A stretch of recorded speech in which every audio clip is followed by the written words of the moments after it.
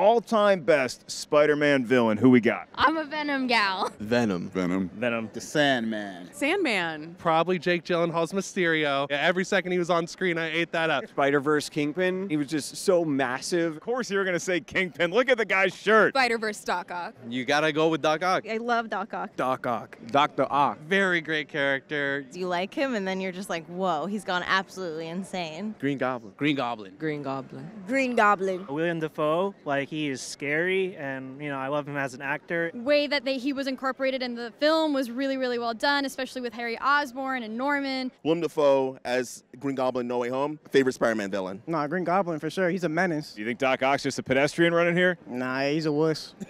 Mike is throwing some shots. If he showed up right now, would you really be that bold? Bro, getting chin checked.